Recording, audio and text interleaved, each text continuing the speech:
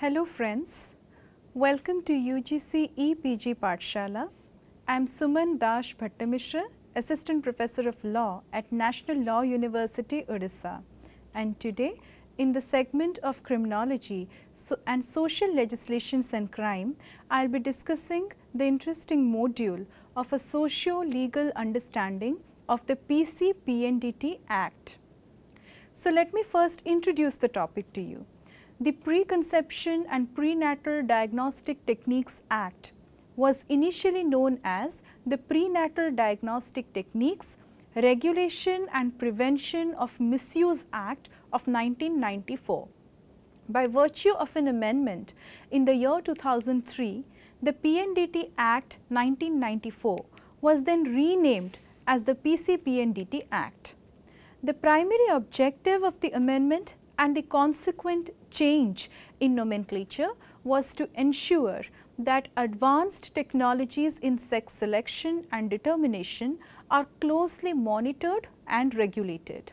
While the earlier legislation PNDT Act of 1994 was equipped to deal only with prenatal diagnostic techniques like amniocentesis and ultrasound, which are very frequently used for sex determination and abortions of female fetuses, the PCPNDT Act 2003 went a step further, and it curbed the use of technology to predetermine sex selection even before the stage of conception. So, what is the background and what was the social context of the PCPNDT Act of 2003? Of the many offences committed against women, female feticide stands out as the worst.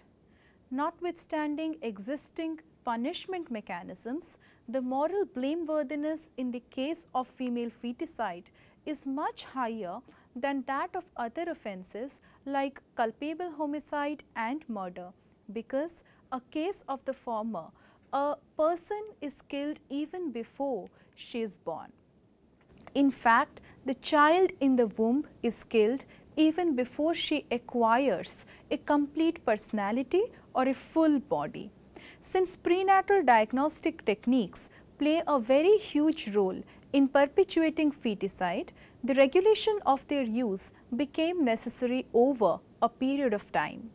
Originally, these techniques were meant to serve the purpose of determining genetic abnormalities, detecting congenital diseases or malformations, or tracing other metabolic disorders. The objective of prenatal diagnostic techniques was and has always been to allow medical examination of the fetus so as to prevent it from harm or danger and to administer medication whenever and wherever necessary. However, over a period of time, the abuse and misuse of these techniques has been a matter of very serious concern. The most common ways in which preconception and prenatal diagnostic techniques have been abused are as follows. Firstly, determination of the sex of the fetus so as to encourage feticide in case the fetus is female, using techniques to predetermine the sex of the child even before conception. And the most common method of abusing preconception and prenatal diagnostic techniques has been in the context of female fetuses. Indian society is rife with social practices that are derogatory to the dignity of women. Associated with womanhood are a bunch of discriminatory social practices like the dowry system, matrimonial cruelty, etc. A girl child is considered as a social and economic burden for several reasons. The vulnerability of women to crimes like rape and sexual offences, the system of dowry, and the fact that after marriage women are considered to be part and parcel of the husband's family have contributed to the treatment of Indian women as economic burdens by their families.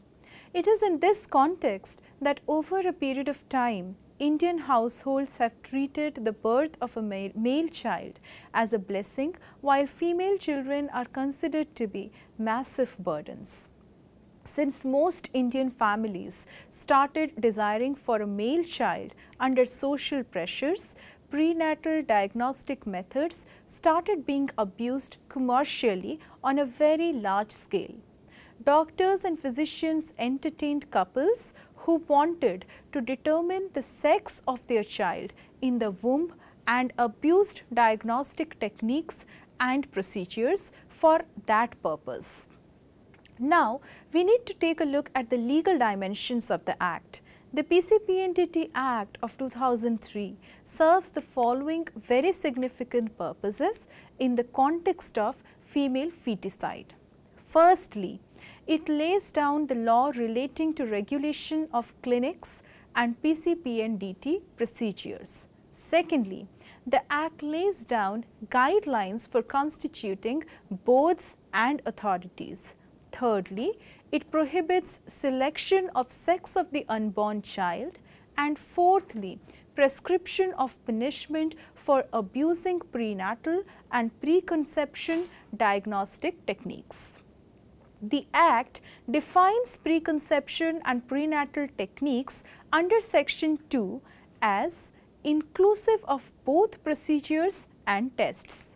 Section 2K brings the following gynecological or obstetrical procedures within the ambit of prenatal diagnostic tests. First, ultrasonography. Second, fetoscopy.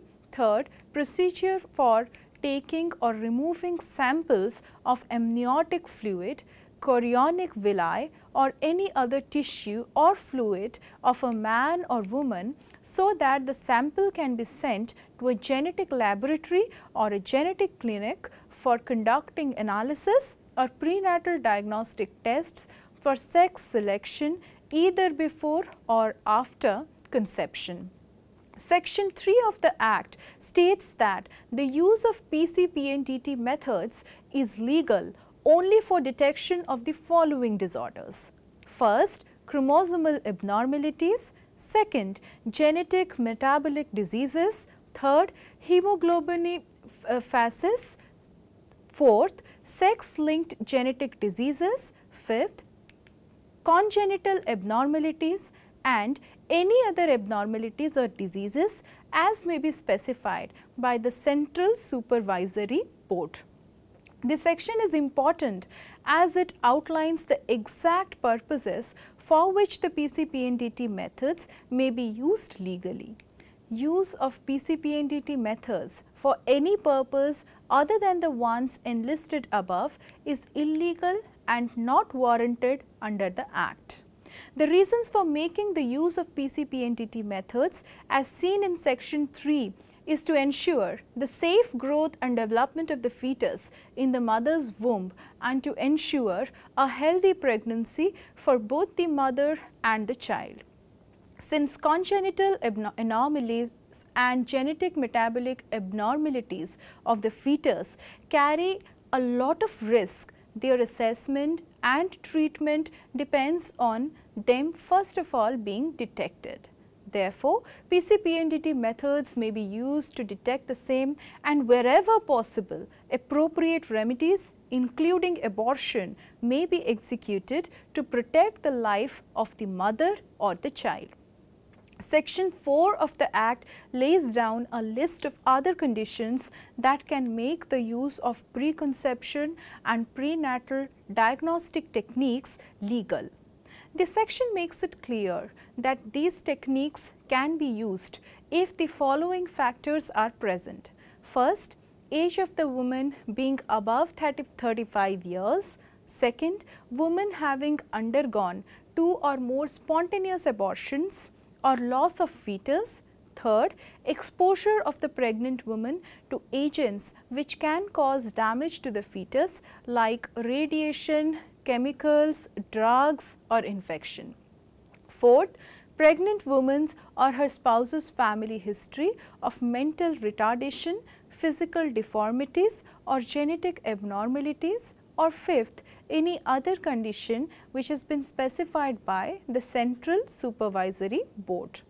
The law also makes it very mandatory for the above mentioned reasons to be recorded in writing, seeking and encouraging the conduct of prenatal diagnostic techniques or sex selection techniques by relatives of the pregnant woman, her husband or any other person is prohibited under the Act.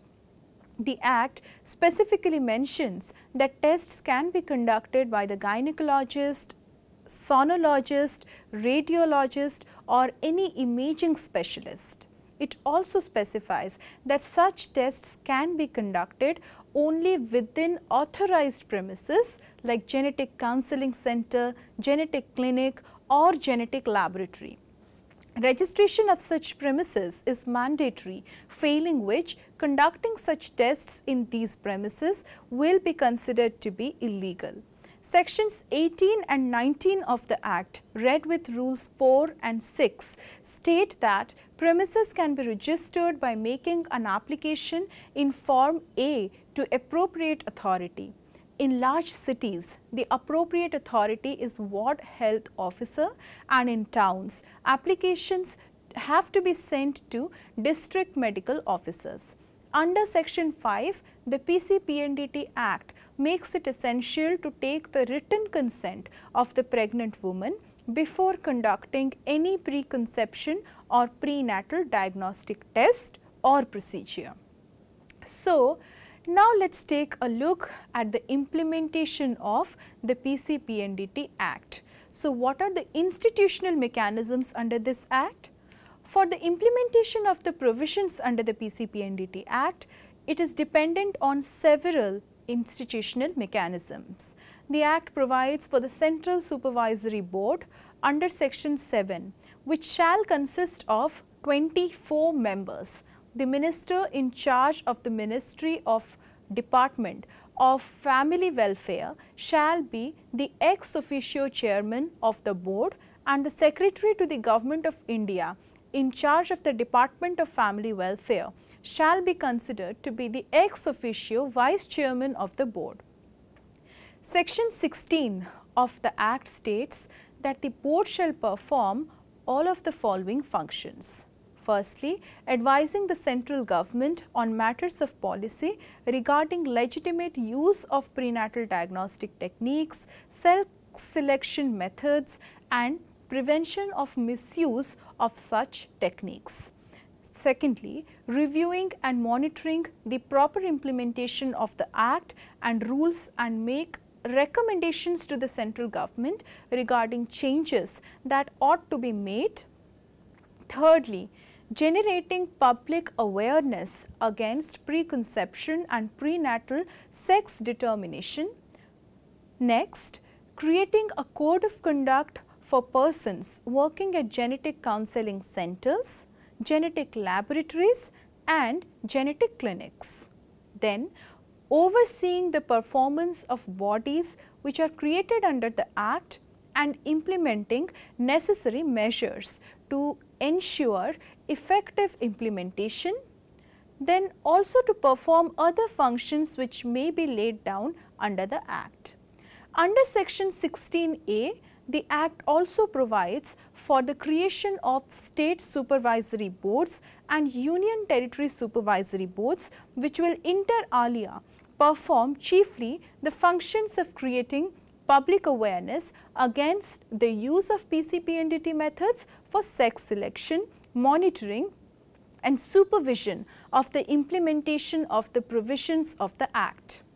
Apart from central and state supervisory bodies, the Act also makes provisions for appropriate authorities and advisory committees for further monitoring and supervision of the preconception and prenatal diagnostic techniques and methods. The appropriate authority performs the functions of granting suspension and cancelling registration of genetic centers, clinics and laboratories and lay down standards for their functioning. And this is also a very important provision. Now, what are the offences and penalties under this Act? This is a very relevant and important topic for discussion. Under the PCPNDT Act, owning or being an employee of an unregistered genetic counseling center or clinic or laboratory is a cognizable, non-bailable and non-compoundable offence which is punishable with rigorous imprisonment for a term that can be extended up to 3 years and a fine of 10,000 rupees. Upon repeat conviction, the period of rigorous imprisonment can be extended up to 5 years and the amount of fine can be raised up to 50,000 rupees. Likewise, Section 22 prohibits advertisement of prenatal determination of sex. Now, we have to discuss a very important question: what is the impact of the PCPNDT Act on Indian society? One of the methods of bringing social change is the introduction of reformative laws in India. Female feticide in India has been rampant for centuries. Degradation in the status of women is said to have commenced in the later Vedic age and has taken a vicious form in modern times.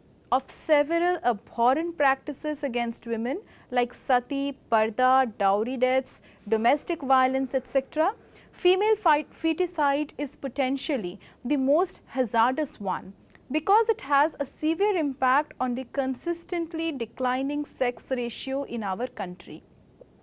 Several provisions in the Act have a deep-rooted connection with the practical aspects of the problem of female feticide.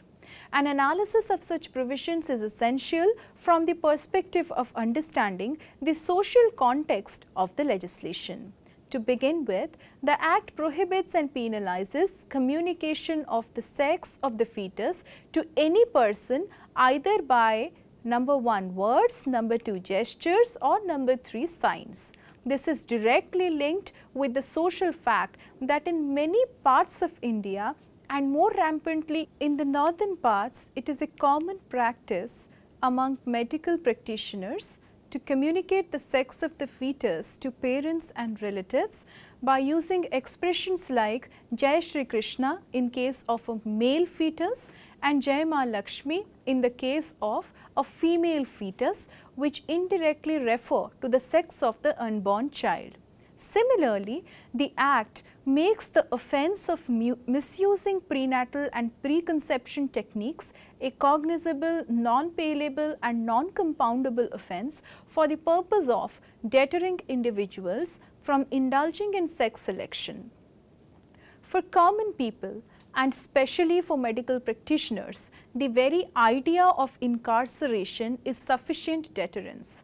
Although there is a possibility of escaping the clutches of law, but the fact that sex selection is a punishable offence helps in curtailing the prevalence of the crime and rampant abuse of prenatal and preconception sex determination techniques or methods among common people.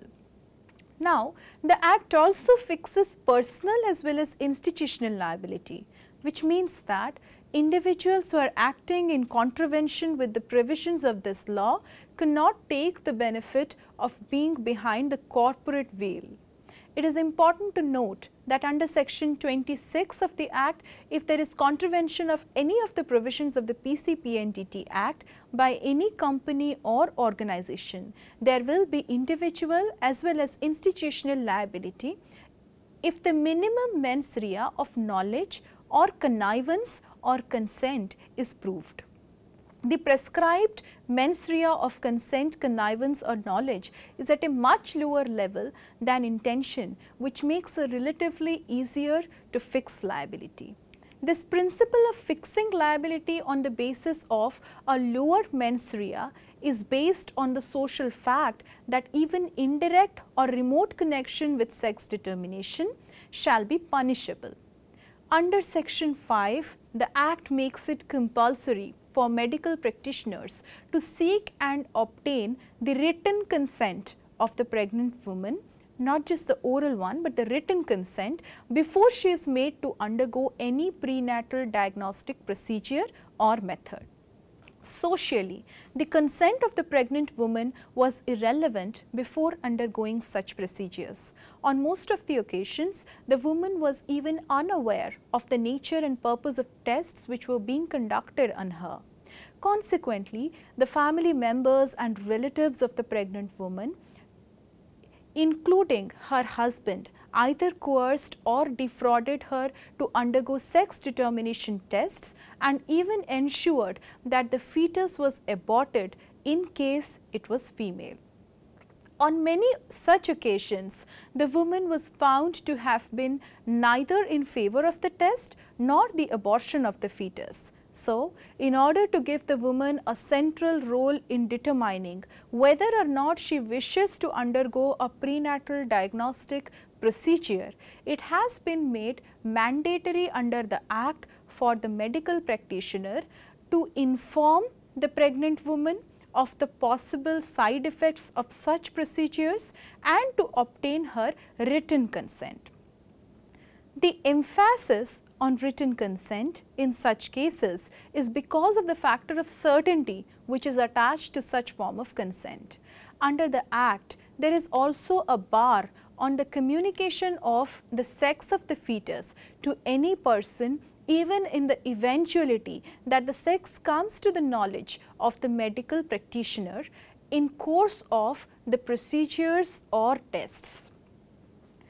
The stringent rules against sex determination under the Act have been laid down in order to prevent and discourage sex selection. Lack of awareness of the sex of the fetus is the only method of preventing the death in the womb of the mother. Although cases of infanticide are not rare, the purpose of the Act is to ensure the prevention of feticide.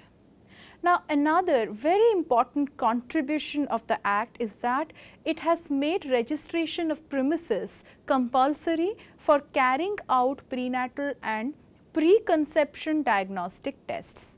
The purpose of this provision is to prevent backdoor sex selection methods as well as procedures. Appropriate authorities have been created under the Act and given the powers of search or seizure of illegal premises and investigation of complaints. Apart from that, they have also been given the authority to grant, suspend and cancel registration of the premises. This provision is particularly relevant in the Indian context with the widespread prevalence of illegitimate and illegal premises where sex determination is carried out by medical practitioners.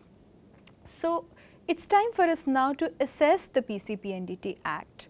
With all the positive aspects of the PCPNDT Act, there is still a very major drawback of the legislation. The Act is thoroughly dependent on institutional mechanisms for its implementation. While the presence of these institutional mechanisms can render the Act a very useful device to prevent female feticide, the absence of these mechanisms will render the entire Act irrelevant. For example, in many states, the failure of the state governments to create appropriate authorities has resulted in the Act being rendered practically useless.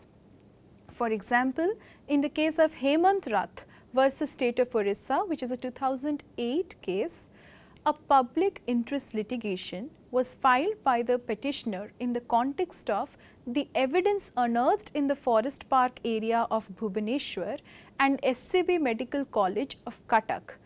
Here several female fetuses were found in these areas which was scattered all around, suggesting that there was rampant abuse of the law relating to non-constitution of appropriate authorities and advisory authorities. The High Court directed that it is the statutory duty and the constitutional obligation of the state to create relevant bodies under a significant legislation like PCPNDT Act. Accordingly, it was made mandatory to constitute relevant bodies within a period of 6 weeks. This is what we discussed in relation to a socio-legal construction of the PCPNDT Act which happens to be a very important piece of legislation. It's time for us now to conclude the topic. The PCPNDT Act is based on deep-rooted social realities of India. It is one such legislation which is very intrinsically connected with the social reality of women in India. So, it talks about female feticide and prohibits the practice when it is illegal, when it is the result of the agitation against a significant social problem. Its provisions have a direct impact on curtailing the practice of sex determination. Now, I would like to summarize the entire module for you. So, we discussed about the primary objectives of the amendment and what were the consequent ramifications of it. So, the primary objective of the amendment and the consequent change of the PCPNDT Act was to ensure that advanced technologies in sex selection and sex determination are closely monitored and regulated. The most common method of abusing preconception and prenatal diagnostic techniques has been in the context of female fetuses. Section 3 of the Act states that use of PCPNDT methods is legal only for detection of the following disorders. Number 1, chromosomal abnormalities. Number 2, genetic metabolic diseases. Number 3, hemoglobinophytosis, sex-linked diseases, genetic diseases, congenital abnormalities or any other abnormalities or diseases as may be specified by the Central Supervisory Board. Section 4 of the Act laid down conditions that can make the use of preconception and prenatal diagnostic techniques legal, which are as follows. Number 1, age of the woman should be being above 35 years. Number 2, women having undergone 2 or more spontaneous abortions or loss of fetus.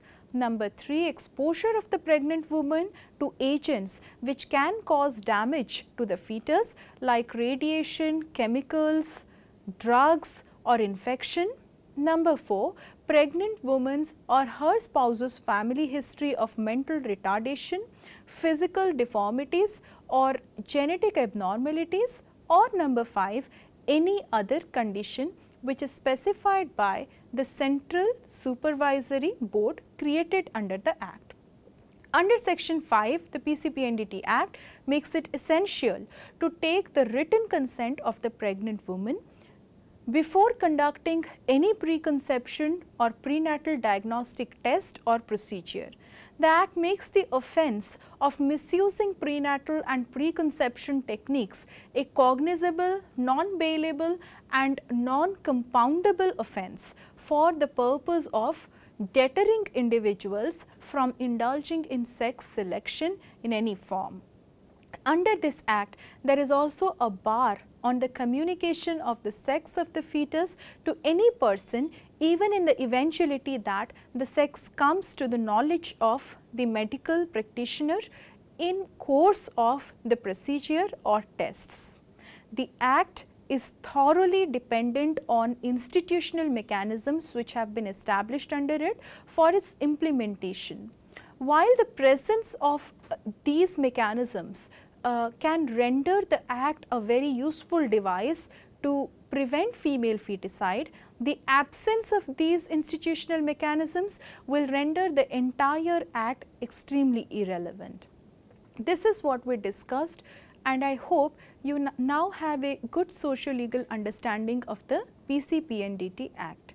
More later. Thank you.